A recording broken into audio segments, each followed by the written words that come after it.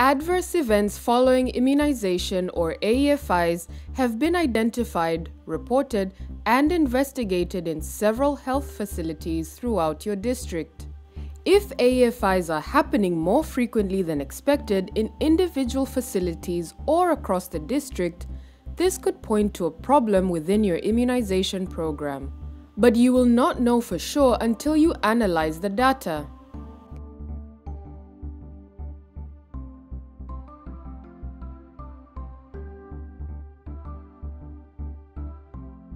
As a district or subnational manager, it is your responsibility to analyze AEFI data on an ongoing basis.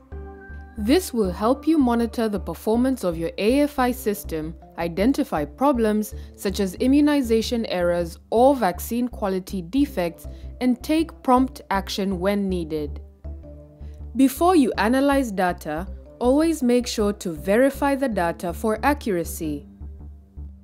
To analyze AEFI data, you will need to collect data from all case reports in a line list, sort data by person, time, and place, group data by antigens and by type of AEFI, calculate AEFI rates and compare them with expected rates, and use data and key indicators to monitor the performance of your AEFI system. First, collect all reported AEFI cases into a line list. An AEFI line list is a list of people who experienced AEFIs during the reporting period. A line list allows you to consolidate and organize the details on each case for each health facility and for the district as a whole. One row of information is written for each case, about when, where, and who was affected, and information about the adverse event and outcome. Next, sort the data from the line list by person, time, and place. This can help you identify clusters or other patterns for further investigation and follow-up action. When you sort the data by person, you can analyze which groups, such as age or gender, are most affected. This table shows AEFI cases by age. You can see that most AEFI cases are being reported in 1 to 4-year-olds. You can also sort data by time, such as the onset of AEFIs after vaccination. This table reveals that most AEFIs occurred within 1 to 2 days after the vaccine was given. And sort data by place. Where are AEFIs occurring?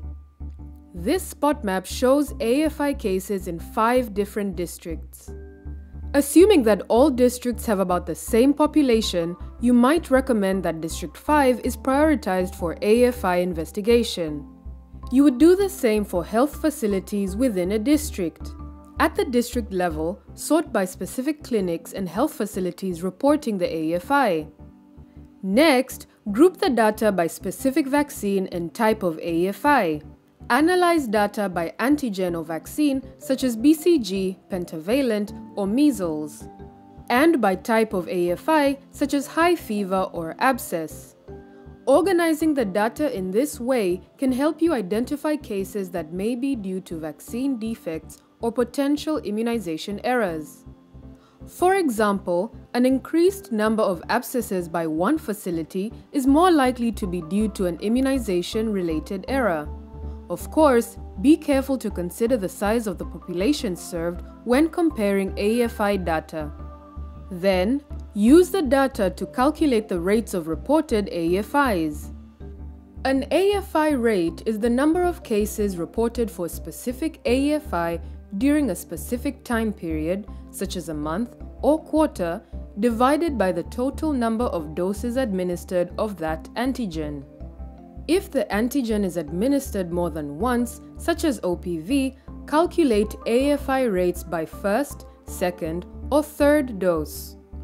In this case, the number of doses administered for that dose should be used as the denominator.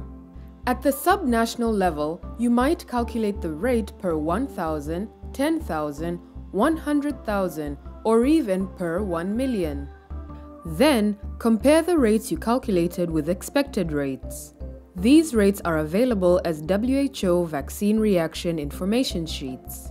If your calculated rate is higher than the expected vaccine reaction rate by WHO, there is likely a problem that you need to investigate.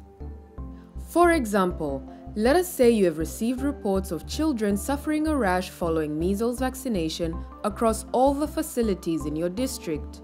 You have calculated a case rate of 25 per 100 doses.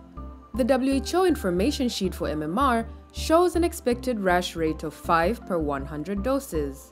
Since the rate for the district is significantly higher than the WHO rate, there is likely a problem that needs investigation. Once you have done this comparison, report your findings to the national level. Finally, remember to use AEFI data and key indicators to regularly monitor the performance of your AEFI surveillance system. Is your AEFI system quickly identifying, reporting, and responding to AEFIs? To find out, you would use key indicators such as the number of AEFI reports received from clinics, facilities, or districts in a given time period. For example, the AEFI reporting rate per 100,000 population vaccinated or doses administered.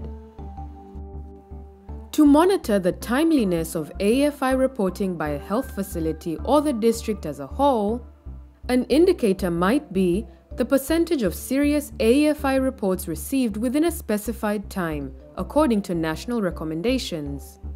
Include indicators to monitor the completeness of the AEFI forms, such as the percentage of AEFI report forms with completed information. And monitor the timeliness of case investigation, such as the percentage of serious AEFI cases investigated within 48 hours of occurrence, according to national policy. As a supervisor, check on areas that are not reporting AEFIs or submitting zero reporting to determine whether there are no AEFIs or if this is due to failure to report AEFIs.